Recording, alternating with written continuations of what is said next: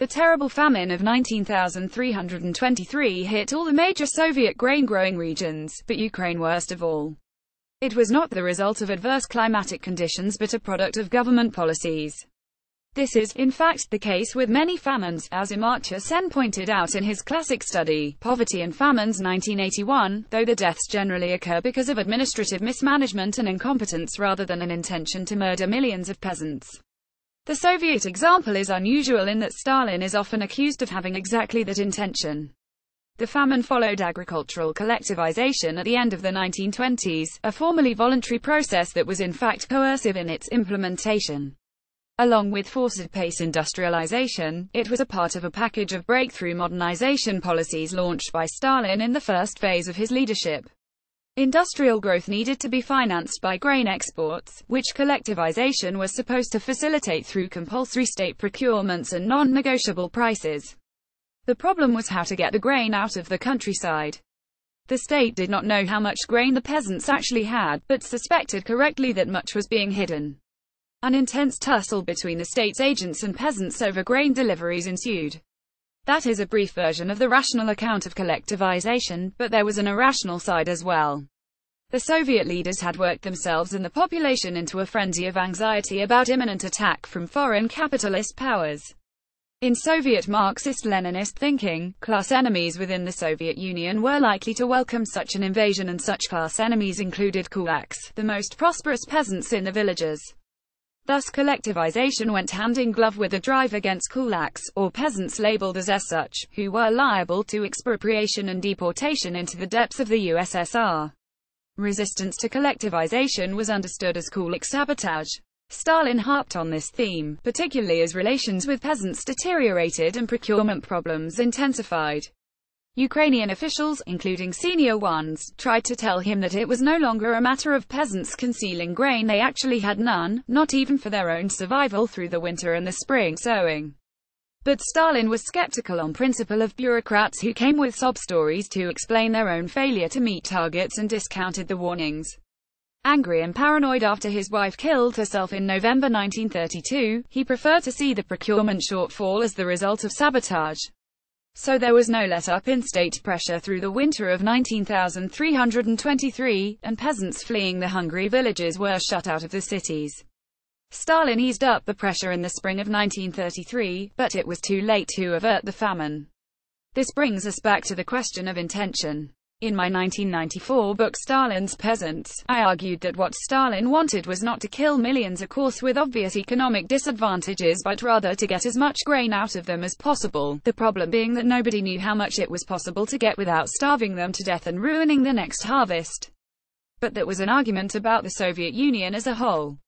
If you look at those regions against which Stalin had particular animus, notably Ukraine with its border location and his paranoia about Polish spies, and the Russian North Caucasus with its politically suspect Cossack farmers, the picture could be different. Certainly Ukrainians think so. In the version that has become popular since it declared independence, Stalin's murderous impulse was directed specifically against Ukrainians. Holodomor, the Ukrainian word for the famine, is understood in contemporary Ukraine not just as a national tragedy but as an act of genocide on the part of the Soviet Union Russia. As such, it has become a staple part of the national myth-making of the new Ukrainian state. Celebrating the 88th anniversary of the Bolshevik Revolution on Independence Square in Kiev, Ukraine, in 2005. Photograph Sergei Chuzevkov. Anne Applebaum's book takes her into this politically contentious territory, and her subtitle, Stalin's War on Ukraine, may set off some alarm bells. An American journalist who has also worked in Britain, her husband, Radoslaw Sikorski, served as Polish Minister for Defense and for Foreign Affairs, and played a major role in sorting out the Maidan crisis in Ukraine in 2014, and advocated tough sanctions against Russia. Applebaum has been active as a political commentator, highly critical of Russia and Putin's regime.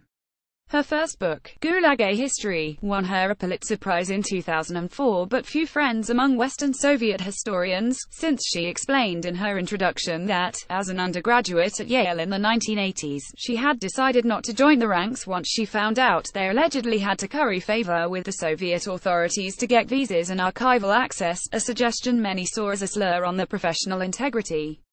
Her remarks in the same introduction on the world's failure to recognize Soviet atrocities as being on a par with those of Nazi Germany struck an anachronistic note.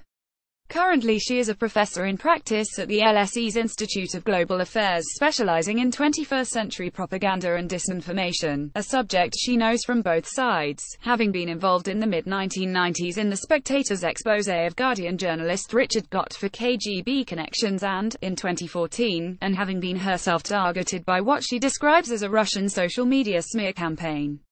Guardian readers may be inclined to approach a new book on Soviet atrocities by Applebaum warily.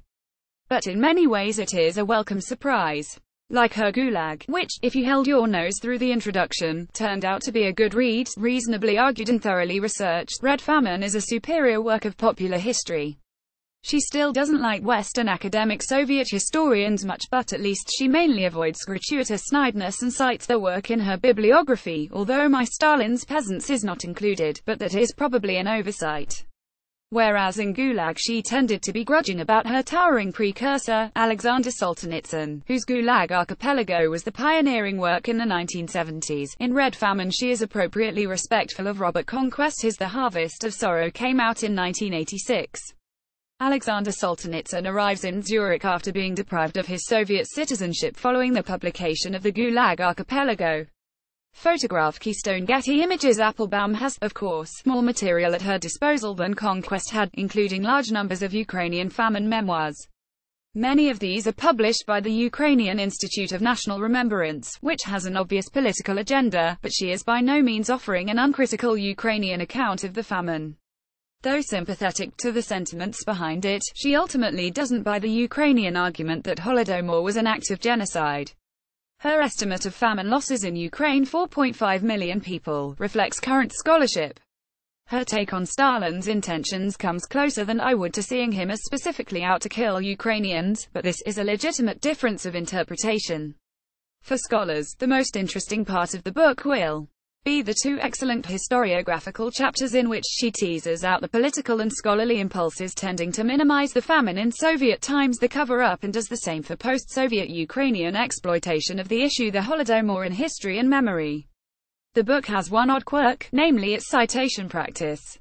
As far as I can see, Applebaum has not worked in archives for this book, although she did for Gulag. Her footnotes are bulging with archival citations, however, because every time she quotes something from a secondary source that has an archival reference, she gives that as well, and then lists all these archives among the primary sources in her bibliography. This is not normal scholarly practice, though graduate students sometimes do it for effect before they learn better.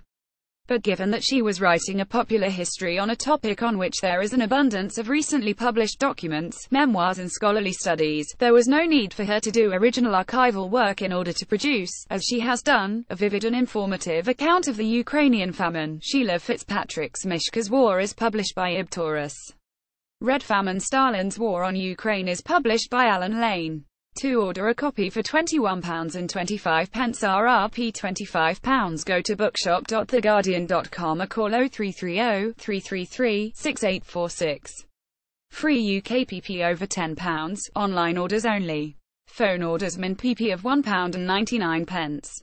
This article was amended on the 25th of August to correct a spelling of Holodomor.